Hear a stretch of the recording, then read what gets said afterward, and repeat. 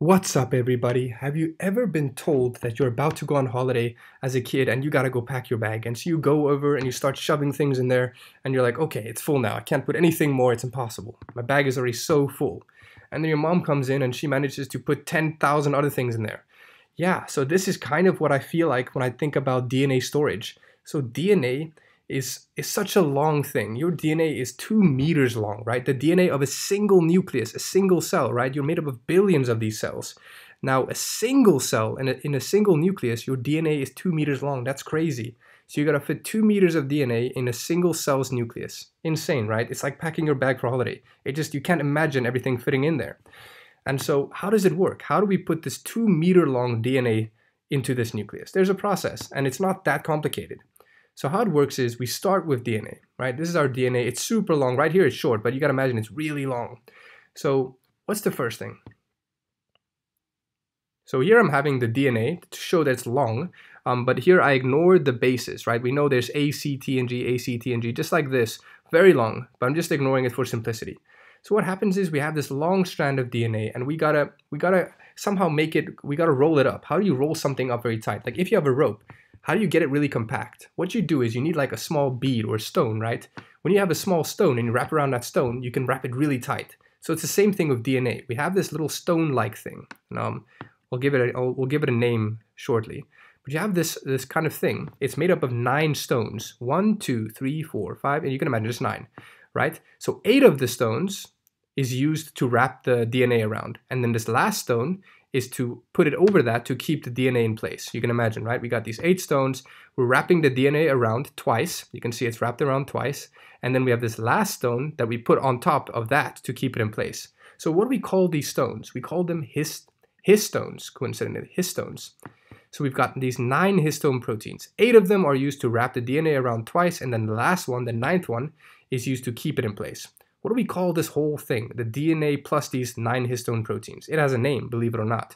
We call it the nucleosome. Okay, so the nucleosome is these 9 histone proteins plus the DNA we're wrapping around it. That's a nucleosome.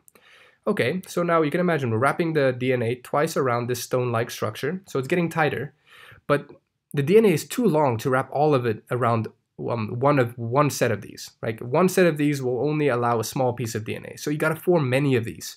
So you have many of these like stone-like structures, many of these nucleosomes, not just one. One would be way too small.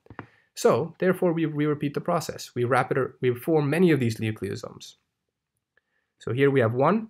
So here, this is one nucleosome. So this right here represents one of these. So this is a simplified drawing of one of these. So it looks like one histone, but it's actually one of these nucleosomes. Otherwise, it would be too crazy to draw it, okay? Because believe it or not, someone makes this art, and it's pretty hard to make. So right here, we have one nucleosome, another nucleosome. So we form many of these nucleosomes as we wrap the DNA around it. And then, guess what? Then we start wrapping the nucleosomes around each other. So the nucleosomes are formed. Now we wrap these nucleosomes around each other. So it gets even tighter. The DNA gets even more compact. So we repeat this process of wrapping things around each other tighter and tighter and tighter until we form such a tight structure, which we call what? Guess what we call it? Maybe you can guess. We call it a chromosome. This you've definitely heard of, right?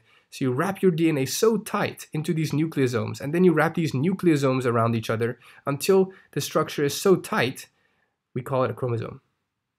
So that's what a chromosome is, really. It's just compact DNA. That's all a chromosome is. So let me put some words here to summarize what we just talked about. So DNA, super long, 2 meters in a single nucleus, super long. So to get it in there, we have to do this process.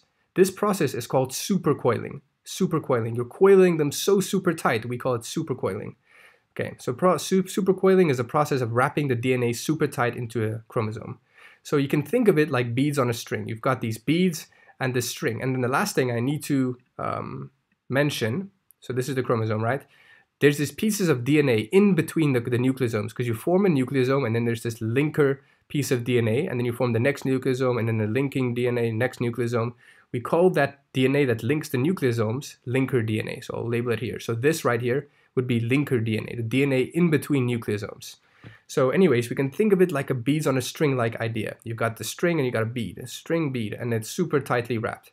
So that's it. That's what you need to know about how your DNA, how all this stuff is fitting into your holiday bag. Okay, same thing with DNA. It's you need to supercoil everything, make it super tight, then all your DNA will fit into your nucleus. So it's a very interesting process, and that's what you got to know for DNA packaging or DNA storage, however you want to call it.